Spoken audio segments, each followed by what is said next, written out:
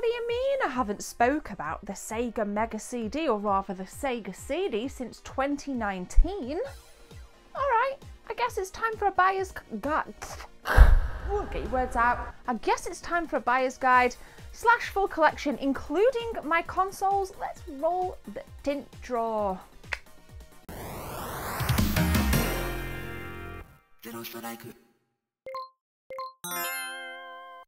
Okay, Sega fans, where are you? In fact, if you're a Nintendo fan or just a retro gaming fan in general, I'm pretty confident there's some value to be had here for your good selves. Stay tuned. I'm going to go through the games, but first the consoles.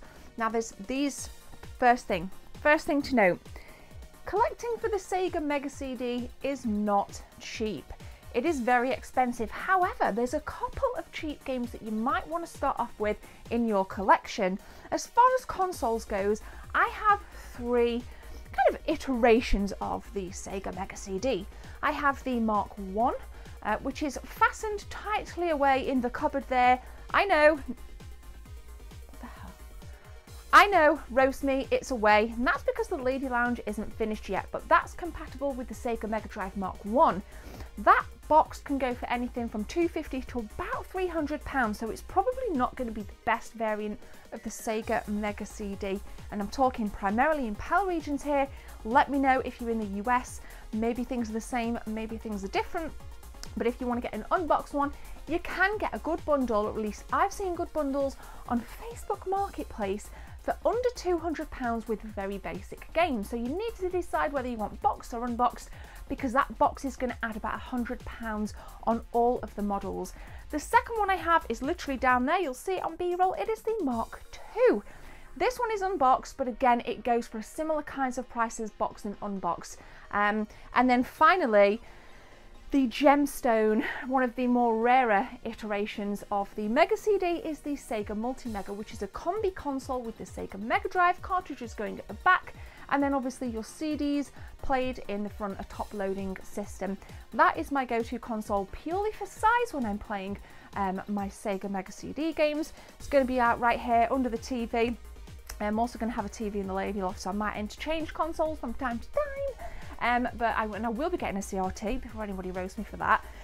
This again is a great console if you're short on space, because it's the smallest, but it is the most expensive console out there out of the three that I've mentioned. So do be mindful that you're probably going to need about 300 plus to get it unboxed with one controller. That's no games, but if you're lucky, you can get a really nice bargain.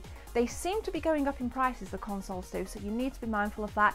Unfortunately, there's no cheap way to play Mega CD games, but it is a fantastic console with some fantastic games, as you're about to see, because I'm going to be deep diving into some of them, and then we're just going to be briefly scanning through the rest. So they're my three consoles. What are your three consoles, and when did you first play the Sega Mega CD? Now, I mentioned a few moments ago that there were some cheap titles for the Sega CD or Mega CD, and for me that ranges in the £10 range, but with some of the bundles you can actually get free games like the Sega Classics Collection, which include Golden Axe, Super Monaco GP, Streets of Rage, The Revenge of Snowby, Shinobi, and Columns, which was Sega's answer to Tetris, and it wasn't too bad. Again, some really nice variations here. You've got puzzle games, you've got side-scrolling beat-em-ups, you've got racers. I think this is an absolute steal for 10 quid. I've seen it go as low as £10 anyway, but depending on price and who you buy from, condition and who you buy from, it might range between the £15 to £20 mark as well, so just be careful. Do your shopping. I cannot stress this enough. When you're at retro game markets, make sure you go to every single store before you make your final decision on your purchase, because a game like this will vary in price range quite significantly. Another one of those double packs now then, we have Solfease along with Cobra Command.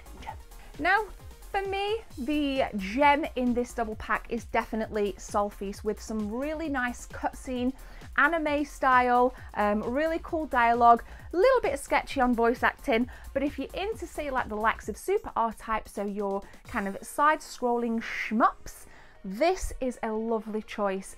And whilst it doesn't necessarily push the Sega Mega CD to its capacity in terms of graphics, because as we know there's some gorgeous FMV games, this for me feels more like a top-end Super Nintendo game or a Sega Mega Drive game. We're talking about Sega, but it's really cool and it's really awesome, so definitely check it out. And again, I haven't played much of Cobra Command, but for me this nice double pack here are for all the people out there that are into you shoot 'em up games or flying games or any kind of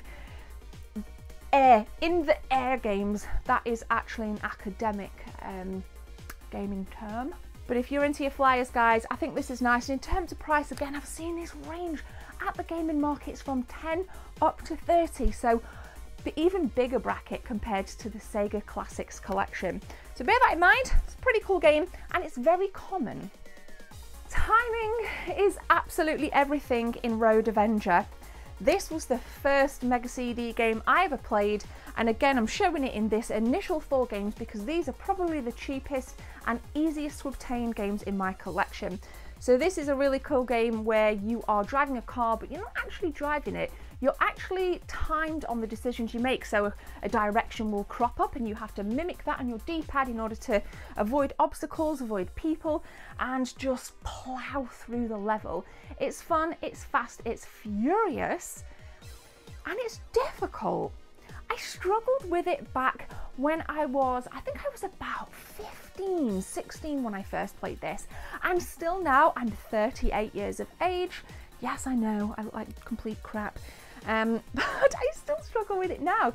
But I think if you are going to buy a Sega Mega CD collection, this has to be in it. It has to be one of your staple games for the package that you get.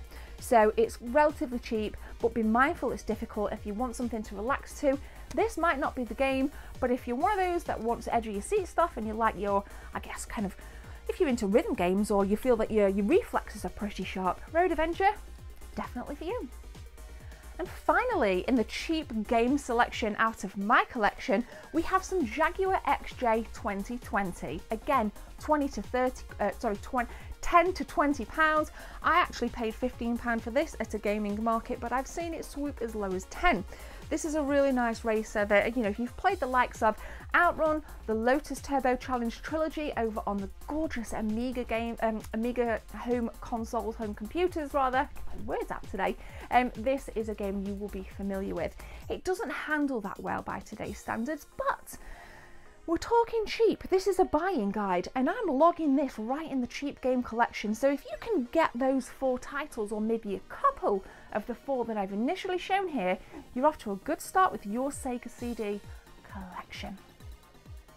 Let's take a look now at some other games in the collection. I'll put information over on text overlay, and then we're going to finish off with a section of more expensive and sought after games. So I guess the polar opposite of what you've just seen. Roll it.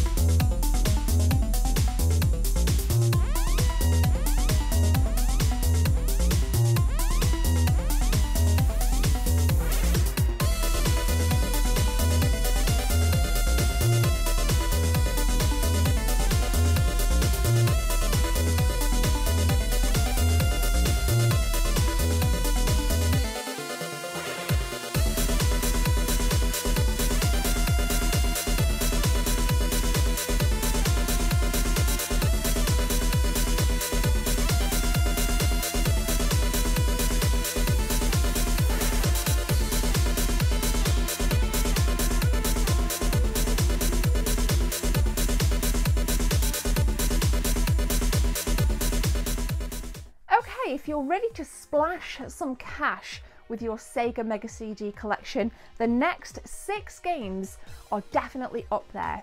They're quality games and they cost an absolute wad of cash. The first is a Hideo Kojima classic. It is Snatcher. Metal, introduce yourself. Yes, sir. Pleased to meet you, Gillian. I am Metal Gear Mach 2. I am programmed to be your personal assistant. Metal Gear? That's a pretty weird name. Oh, he's cute. Thank you. So, if you've not played Cyberpunk now, don't bother. I would recommend you actually play Snatcher, as it runs a lot better and it takes place in that Cyberpunk-esque universe. It's 2047, you play the role of a detective and there's lots of robots and mechs around that are pretty darn brutal if you come across them and are unable to defend yourself. I love the city, I love the cars, I love the dialogue, I love the characters in this game. It's absolutely wonderful and you can expect to pay well over £200, which in US dollars, I'll put it on the screen right now, it's quite pricey. So what I want to know is if you're in the continental Europe, how much would this be in euros for you? But here in the UK, it does go for a pretty penny, but it's a masterpiece. And again, if you've got lots of cash or you want to just trade something in and get a really expensive game or avoid the cheap ones and focus purely on something like this, Snatcher is definitely a game that you must own for your Mega CD. Now I ask myself, what would a Sega console be without its most iconic mascot, or its most iconic icon? No, most iconic mascot, Sonic. We got some Sonic CD. Sonic CD takes everything that was really good about Sonic 1, 2 and 3 and Sonic and Knuckles on the Sega Mega Drive. It's Sonic in the Sonic universe and you collect lots of rings and try your best to beat Dr. Robotnik or whatever his name is these days, but I grew up knowing him best as Dr. Robotnik, so a slice of nostalgia there for me. This game, it's not too bad, it has dropped in price a little bit and you can get it between £50 and £60 depending on who you go to, whether it's your retro gaming market. I think at the minute my advice would be, if you're getting this, look for it for around 50 quid. If you want it complete, immaculate, whatever your collecting palette might want, expect to pay that a little bit more. But yeah, it's a really fun game and I really enjoy this. And it was actually my friend Reese, a long-time subscriber, good friend of mine, that sent me this. So Reese, if you're watching, I want you to just know that I'm super grateful. Cheers, dude. Definitely a more obscure title now for the Mega CD, but it is up there in price, and this is Wonder Dog, floating at the moment, well at least when I last checked, around the £90 mark, so maybe just over $100, and it boasts a one-player game where you play an awesome little canine trying to take on baddies in your side-scrolling 2D platformer. I really can't speak today, but nonetheless, Wonder Dog is super cute, super cool, and I got this as part of a bundle many years ago, so fortunately got it for a little bit cheaper had I have bought it on its own. You don't see it around that often, like I said, so if you do, and it's your kind of thing, I mean the gameplay isn't really that fast, but it is quite charming, and for me this would have been an absolutely phenomenal game on a home computer, say like on the Amiga.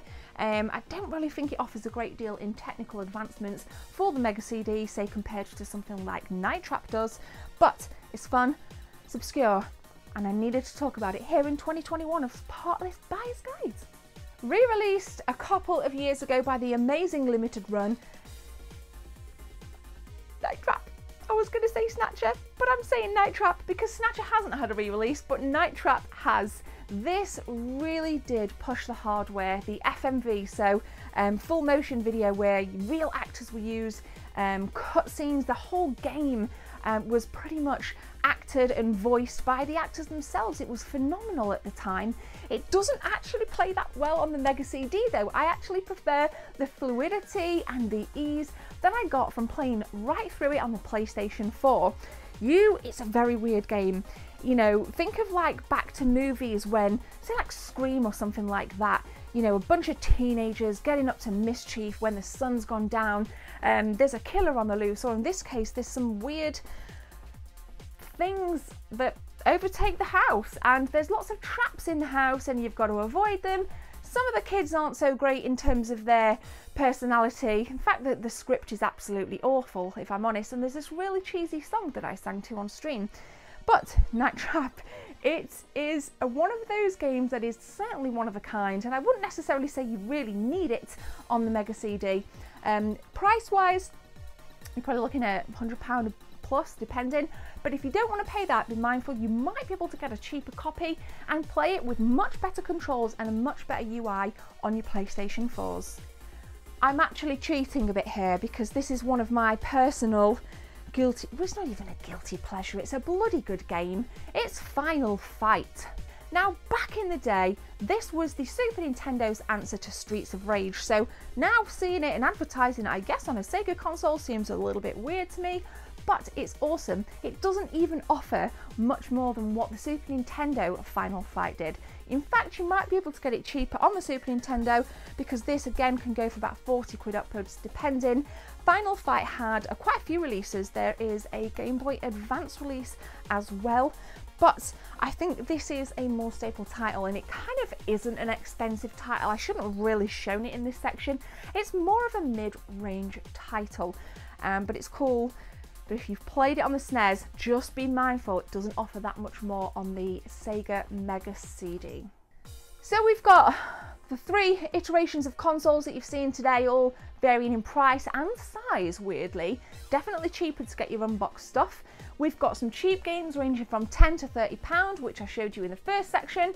We've got the kind of B-roll games that I've shown you with the likes of, say, Prince of Persia, really other cool games like that, and then the more expensive games. So the Sega Saturn is one of those mysterious, it still holds a lot of mystery to me because I don't fully understand why we never gave it so much love. Say compared to even the breadth of something like the Super Nintendo library or even the Sega Mega Drive library, these consoles had much more love and a much bigger library and are arguably a lot more approachable for collectors to be able to get into. This feels a little bit more specialised, so I wanted to put it out there in 2021. And if you've enjoyed this episode, please consider subscribing or becoming just a general viewer, whatever you want to be. Thanks for the support. Streams are on Twitch, links are in the description, so go and check it out. But for now, have a lovely day. My name is Gemma, take care, see you soon.